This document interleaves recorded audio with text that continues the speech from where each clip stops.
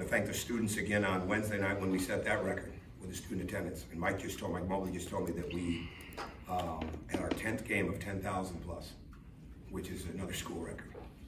And we don't win this game without the fans tonight. I mean, we just don't. I mean, it was a game, momentum was up for grabs so much inside of this game. And we were rolling, obviously, and then all of a sudden the fouls, and it's like the air went out of the building. The air went out of us at the end of the first half. And we regrouped, and it was a game of runs.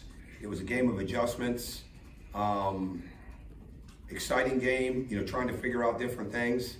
But at the end of the day, when we had to get the stops, and we had to get the finishes, our crowd went to another level. And that's the way it's been all year. That is the way it's been all year. And that's what you envision when you have a desire to build a program. You envision fans doing that with you, and I can't thank them enough. I really can't. As far as the game, I'll answer any question you have.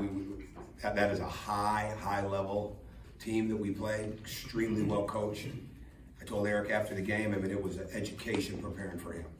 And I've respected Eric for a long time, and his father, even though I only met him once or twice, I looked at as one of the great coaches that ever coached basketball. And Eric is a tremendous coach.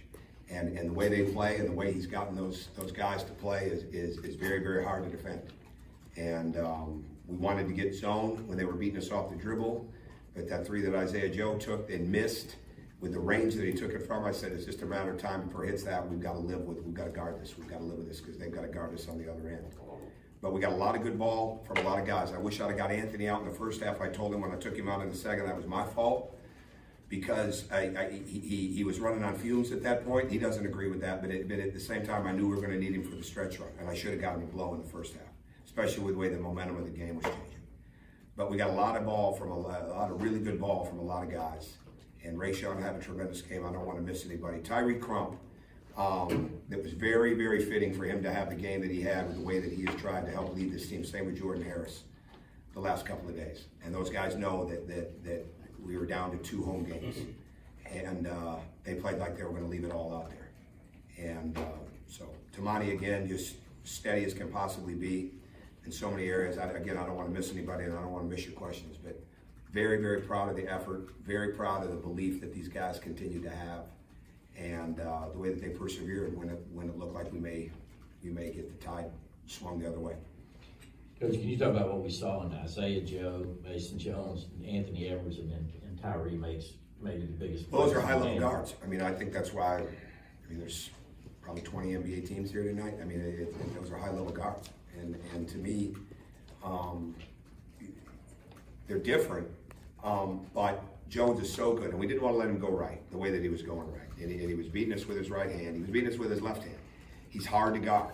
And we had some things that we wanted to do in the game. At times we were able to do them. It was good. But then other times we got where we had the wrong switch. It wasn't that we were discombobulated. We just had maybe the wrong guy on him at that time based on the actions that they were running. Eric does a phenomenal job of getting the matchup that he wants. And he's coached that way for a long time. He coached that way in the NBA, he coached that way in the CBA, he coached that way at Nevada, and he's coaching that way at Arkansas. He's masterful at it. And he's got some really good guys that can get downhill and play, but we had some too. And so they had to guard ours too. And again, I thought when Anthony went back in the game, after getting him out there in the second half, he never lost stride inside of that. So a lot of high players on the court tonight, definitely. Coach, you won 3 out of the last 4, and the other one was an overtime loss. So what do you think has been the biggest difference during these 4 games? Well, I use the term, and I know a lot of coaches use it, that sometimes you can lose sight of it, the process, right? Well, if you're in a process, you got to make progress in it. And I think that's what these guys are doing. And we can never lose sight of the fact that progress has got to be made in practice. Progress has got to be made in how we study film. Progress has got to be made in our X's and O's schemes, you know, whatever it is, progress has got to be made. And when you have a young team, you start to focus on 2 or 3 things, and maybe you get that in the game. Well, maybe you didn't spend as much time as these 2 or 3 things, then all of a sudden it looks like you never spent any time on it, right? And I think we're starting to work through some of that, right? Where there's a little more experience of things. We're spending so much time trying to get situational basketball down for these guys, whether it's the opponent, whether it's what we're trying to run, whether it's what we're trying to come out of a timeout with, you know, the movement, those type of things, that sometimes we lose that ability to just, okay, let's just play free. And sometimes you got to figure out, okay, we got to let them play free. But now if we're overstepping that, now we got to bring it back and we got to make sure we're getting the right shot, depending on where the game is. I think that's another area that we're making strides in. Because a couple of weeks ago, we lose to Texas A&M and South Carolina, we gave them 50 points in turnovers. And we only had 13. That's a huge, those things are starting to turn for us. And we've got to continue to do that. We got to deliver the basketball on time, on target. Our guys are doing a better job with some of the fundamental things that we try to really spend a lot of time with in practice. Coach Weiss with just over 2 minutes left, they cut the lead to 1. Both times you guys answered, and they keep stuffing Tyree gets that 3. Just the composure, I guess, that your team kept at that point in time. I'm very proud of him, right? I mean, the ball was moving. Anthony played with his head up. He really did. He scored. He passed the ball. He got to the rim. Settled a few times, but that happens. But he played with his eyes up. And I think when you're doing that, when he adds that consistently to his game of playing with his eyes up, not just here and there, but eyes up and being able to see and be able to make those decisions like that, that's another level for him. And we ask a lot of him, and I hope nobody's losing sight of how much progress he's making. I said this on the radio. I mean, when you're ranked like he is, and when you have the expectation level that he is, there is nowhere to go but down. I mean, there is truly, I lived this with Cody Zeller. There's nowhere to go but down in the eyes of the public when you're ranked that high. Well, you know what? He's going up. I mean, he's getting better all the time. And he's getting better at so many different things.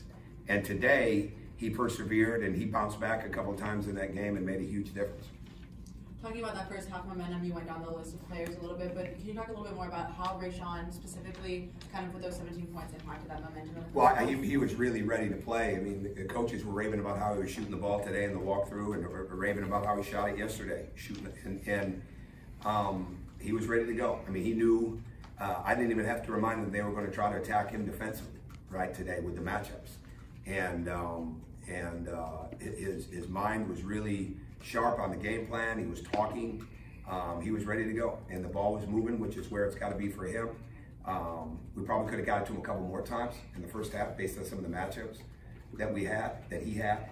But he was really locked in. And he stepped it back up again. He was, again, running on fumes late. And we got him back in. And he did a great job to help us close the game. More questions?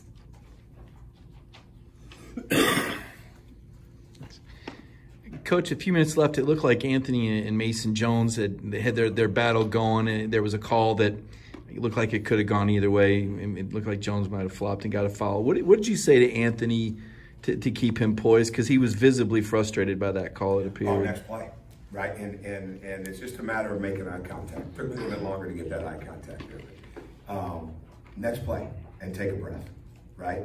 And take a deep breath. I actually saw him do it because we'd set a play up for him to go, and he was going to come off double staggers out of the corner, and he just needed to regroup. You know, and he actually, for that age, it's really amazing how quickly he can regroup. He really can, and. That's a trait that I hope he never loses, because it's hard to have that, and to have that at his age, and be able to get back to base, you know, or get back to the level that he's got to be at. That's a hard thing, because he's competing, he's playing, and it's intense, it's hot, you know, it's all those different things, and that's innate. But at the same time, you got to teach him how important that is to get there. And I don't think he has any idea when I tell him that he has it. But someday he'll figure that out, and that'll be one of the things that really helps make him a great, great player. Some of you guys shot nearly 57%, but is it nice to have a guy like Really look at this. Timoni in terms of his work on the offensive glass?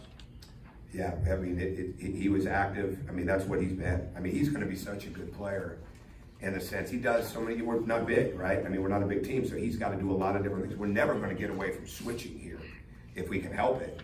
But we've had to have guys that we're asking them to do a lot size-wise that they wouldn't normally have to do if we were a bigger team.